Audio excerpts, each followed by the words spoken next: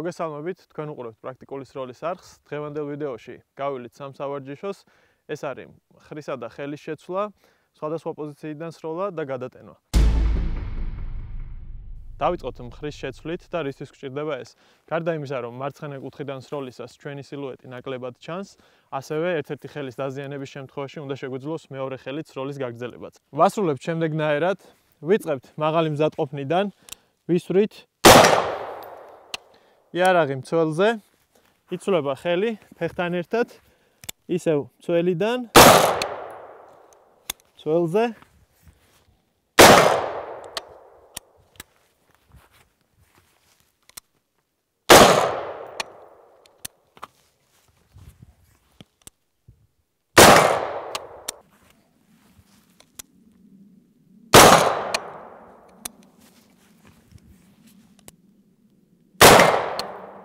ერთწერტილიანი ღვედით ეს სავარჯიშო მარტივად სრულდება. ორწერტილიანი ღვედის გონის შემთხვევაში კი საჭიროა მხრის შეცვლის დროს ხელი ამოვატაროთ, რათა გადატანის დროს არ შეგვიშალოს.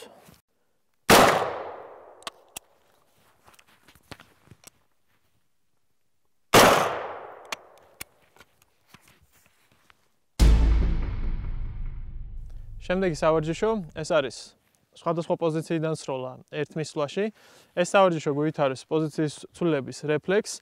ვასრულებთ შემდეგნაირად. ვიწყებთ ფეხზე მდგომელი, ვაკეთებთ ერთ გასროლას, შემდეგ იარაღი გადადის მცველზე, ვისვრით ერთს მუხლიდან, იარაღი ისევ მცველზე და ვისვლით დაწოლილი.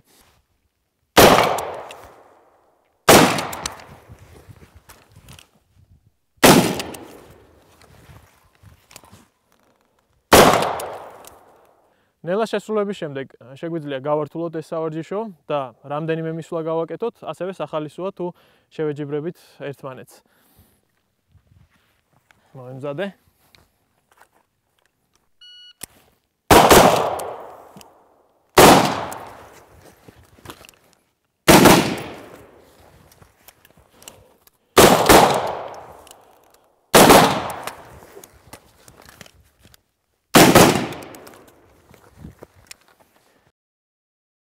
პირველზე წრე დამგვისა. რაც შეეხება გადატენვას, დღეს ვილაპარაკებთ სწრაფდატენვაზე, ანუ იმ სიტუაციაზე, როცა სავაზნე კოლოფში ვაზნები გაგვითავდა, საკეტი კი უკანა მდგომარეობაშია, ღიად დარჩენილი. მნიშვნელოვანია ამ სავარჯიშოს სწრაფად შესრულება, რათა იარაღი სწრაფად მოვიყვანოთ საბრძოლო მდგომარეობაში. ვიყენებთ ორ ძირითად მეთოდს. პირველი მეთოდი ეს არის სისწრაფეზე ორიენტირებული მეთოდი, რომელსაც ვიყენებთ ან შეჯიბრის დროს, ან ისეთ სიტუაციებში, როცა საფარი არ გვაქვს, შესაბამისად მაქსიმალურად აუცილებელია სწრაფად შევასრულოთ ეს სავარჯიშო. ვაკეთებთ შემდეგნაირად. სავაზნე კოლოფი ცარიელია, ერთი ვაზნა არის სავაზნეში და მეორე სავსე ჩვენს სამაგში გვაქვს მზად.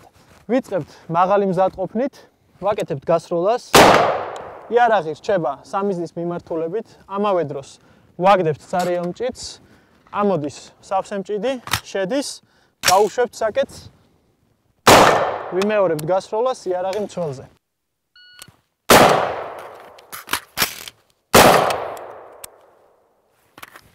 დღეს ჩვენ სწრაფდატენვას AR-15-ის ტიპის შაშხანაზე ვაკეთებთ. შესაბამისად, რამდენიმე სპეციფიური მომენტი გვაქვს გასათვალისწინებელი.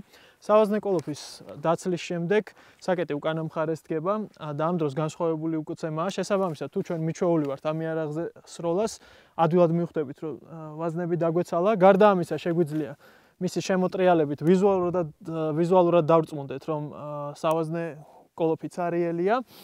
ასევე მჭიდის ამოღების დროს ხელი უნდა კონდეს ქვედა მხარეს, წინააღმდეგ შემთხვევაში ეფექტურად მის შესმას ვერ მოვახერხებთ, ხოლო საკეტის დამშვებს რაც შეეხება, აუცილებლად მას თითი უნდა დავაჭიროთ და არა დავარტყათ.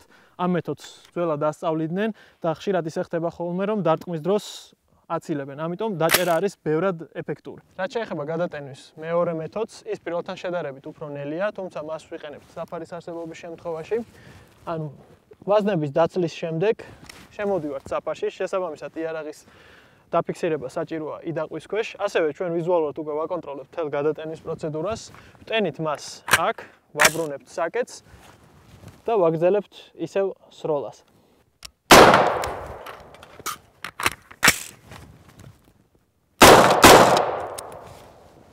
ასევე ინდივიდუალური აღჭურვილობის მიხედვით საჭიროა გადატენვები გავიაროთ ყველა სამჭიდედან.